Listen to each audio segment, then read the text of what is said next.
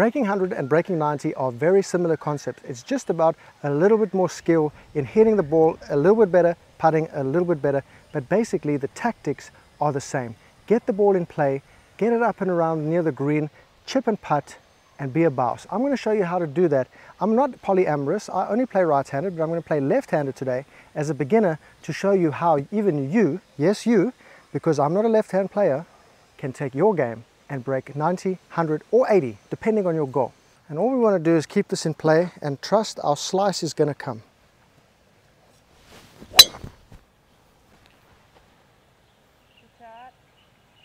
There's nothing I have in the bag that can clear the water over there. So all I can do is keep it to the left here. I have a long run up there, and maybe what I can do is leave myself something like another 7-iron into the green and be around the green in 3 shots. Would be, for me as a beginner player, would be like an ultimate dream. It's very difficult to get good shots in a row on a par 5. I understand that.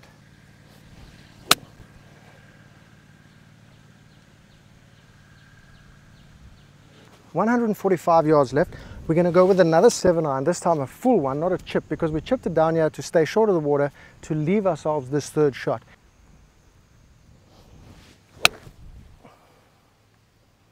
That's okay, we can pitch it on from there for our 4th shot. I've got a little 35-yard shot here. I'm not really sure how to hit it at all. So we're going to take our best guess, and hopefully this stays on the green. I'm going to go a little left of the pin because we have a lot more space there. If I hit it at the pin too hard, it's going to go off the green again. If I go left, we can really hold the green with almost any distance beyond 35 yards. Oh, not like that though. That's exactly what I was worried about, was pulling it off the green. Let's hit one more just for practice.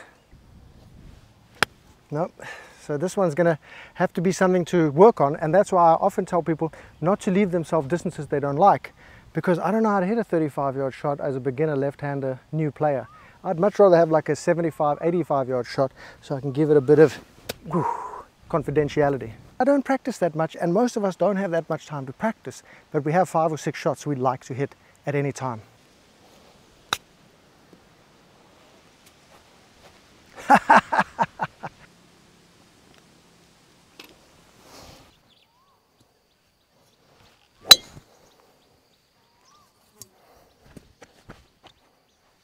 .210 to the hole, 7-iron, chip short of the water.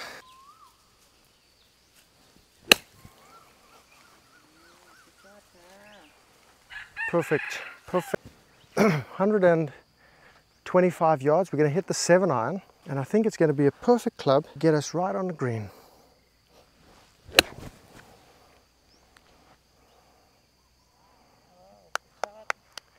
Wow, look at that. On the green, baby.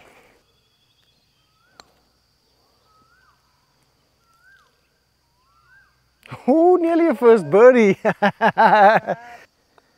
Boogie. Loom. I'd like to think that I've worked this driver out for a little pull fade, which is a beautiful shot on this hole. But I must remember to aim it rightish for my shot shape, because I always end up in the left-hand side of the fairway, which is not advantageous because then we're hitting kind of over water to that hole. I'd like to stick more to the right if possible, give myself a better angle into the green. Yeah, that's a bit better. Yeah, that's a bit better. Beautiful. I've got 200 yards left. Now I have to be very careful here.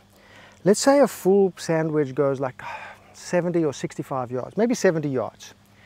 I want to leave this thing to about 75. So to make this go like 120, 130, I think the 7-iron is perfect, and I have to catch a nice one, get it down there, more toward the right-hand side of the fairway, so I can hit it like up the chute there into the green. So if I leave it a little short, I leave myself a short chip or putt. This is the second most difficult hole on the course, so you know, we keep that in mind, and that's because of the carry of the bunker and the water and everything. Let's hit a 7. Oh, that's a bit too far right. Probably have to hit another 7 into the green, but that's okay, we adapt. We're not within sand wedge range, so we're going to try hit that 7-iron again. Get it on ski.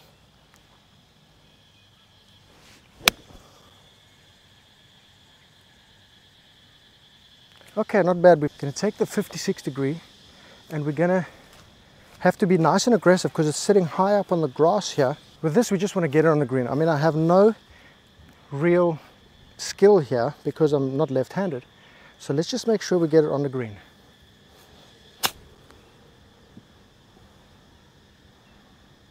Okay, so we're on in 4 on the second most difficult hole on the golf course. Okay, Matty Boom Booms, let's just go dead at the hole. You can't read this worth a damn today.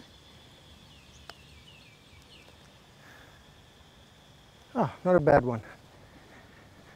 Okay, we'll take our double on the second most difficult hole on the golf course. We're catching fire, so I picked up a few more clubs at the car.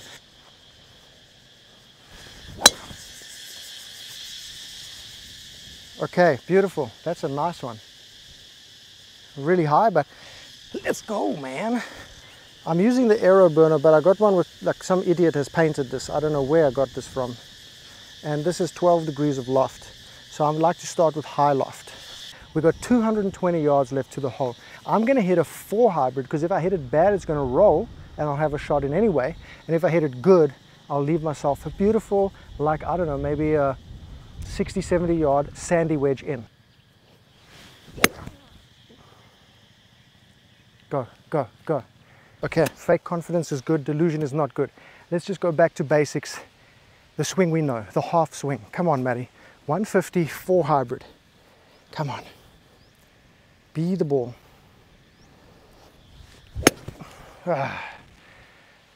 Well, that's how you play golf in the fast lane. Okay, we've putted the ball up here with 2 putts. The fake confidence has worn off already. So we're going to go with an 8-iron from like 100 yards. I think this is going to be better. It's going to fly nice and high.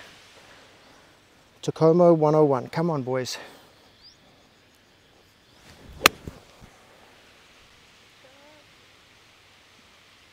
Great. We're just greenside. We've got our putt in 4 stroke 9 hole, difficult hole. They say pride comes before the fall, but Lincoln Park said I had to fall to lose it all. But in the end, it doesn't even matter. So what we can deduce from that is this putt doesn't matter. If we've fallen enough and we keep our pride, we can keep falling and hopefully the putts will fall as well. Oh, not bad. Now on the internet you get a lot of pissing and moaning, and luckily I'm playing left-handed so I can say stuff like this, is just stop it, because some people will cry about not being able to hit consistent shots and most people trying to break this and that can't hit consistent shots. Well, I can say phooey and pooey to that, because you have shots that you can hit, so hit those shots. I'm going to play this hole 7-iron only and maybe a sand wedge around the greens, but I mean, if I can do this left-handed, can we all admit that you can do it too if you just stop bitching?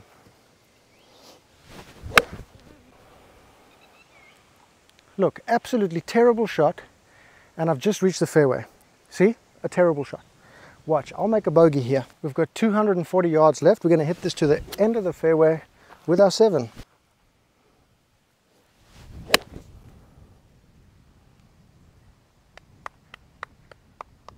And now we have another 7-iron in. I mean, come on, players. Beat it, keep beating. We're going to hit a final 7-iron in here from about 110 yards. Good shot. Okay. Look at that, on the green. Come on, man, guys. Let's get with the program, boys. Look at this, gangbangers. I'm on the green.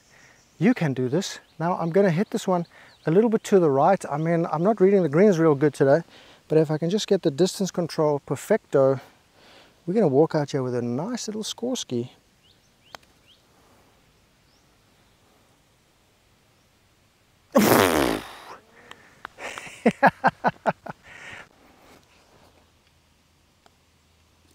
Now this is to show you how it's done as a beginner, as someone who doesn't have all the shots. Look there.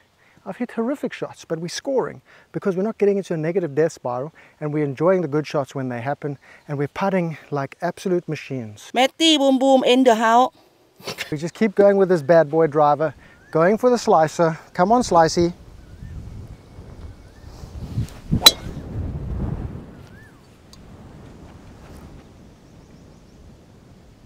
Perfecto. We are improving leaps and bounds as a left-hander because we're using strategy and then we're using clubs we know how to hit. So I'm getting that driver right. A driver is always a very valuable club if you work on it away from the course and then bring it to the course. Luckily, I'm able at my low swing speed to keep that ball in play. Now we have a tough situation here because I can get there in 3 shots. The only problem is that the layup is so difficult. So I'm not really that keen on trying to carry the water on the left there because there's a high chance I'll go in it. So I'm just going to chip it back in the fairway here and then chip it again to like a pitching wedge range or 8-iron range to get on the green. So we hit an 8-iron from like 270 just toward that path over there. And then from there I'm going to hit another shot up to lay up to a distance I like into the green. With 212 yards left, we have a much easier option now of going over this water here with the 8-iron, which I have a bit more confidentiality in than trying to get over the water from back there. So I'm going to try hit this 8-iron from 212, try leave myself like 110 in again and hit this 8-iron on the green. So driver 8-iron 3 times and we could be on the green.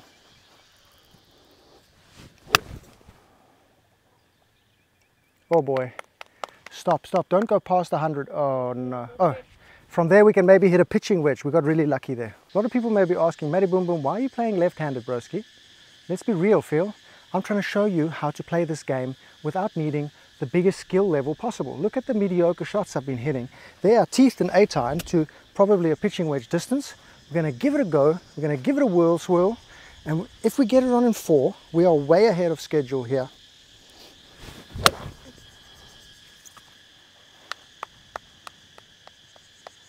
And we've hit that way over the green. So now we're learning our distances. I should probably have more faith in my chipping. This is a bit of a difficult one to get right. Let's go Hasip Hoktikwa.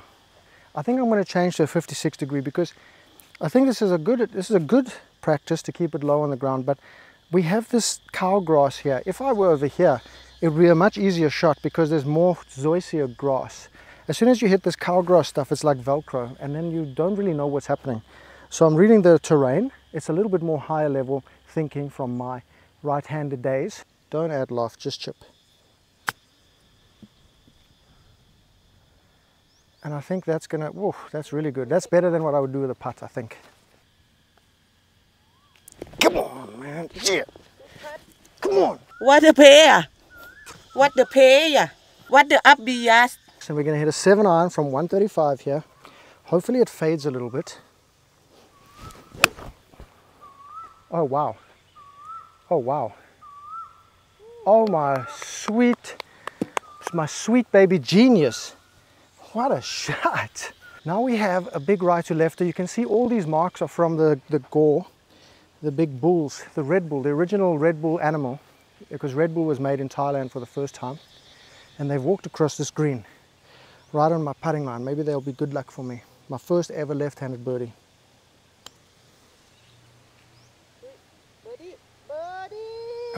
Look at that, hey? What a day, girl. Thank you, Gore. That was right on my line, right where you put your hoof. Here we go. Up the hill ski. We're so happy that we got this driver working, and we've got Titleist Velocity golf balls, the 3rd best left-handed golf balls on the market.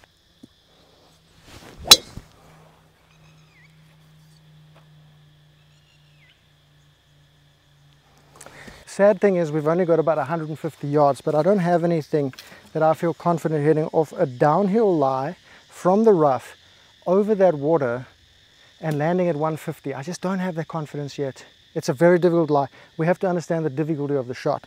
This is a difficult shot. So I'm just going to chip this one, try get it to just maybe to 100 and then try hit a nice full pitching wedge up there. Wow, look at that.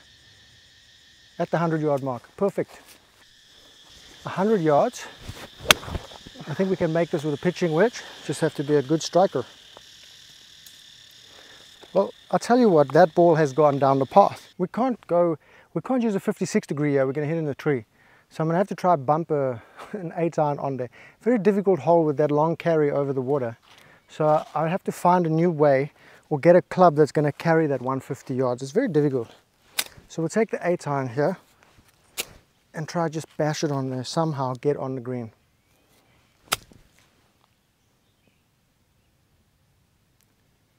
Okay, that's on, and we're on in 4 shots, not a prop skis. Now looky, we've taken an adventure. We haven't gone exactly as to plan after that great drive. Somehow we ended up on the next hole and then had to pitch it back on. But let's stay in the game with a decent putt. We've got to go uphill and hit it firm. So let's make sure we get there for the tap-in ski. Come on. Good distance control. Okay, that's what we like to see. Okay, Maddie, come on. Let's tap this in. Let's bring it on home. Come on. Come on, man. And that's how we do it. That's how we break 90. That's how we break 100. If you like this video, we've got more in the left-hand series over here showing you how to use your game to be a baziza.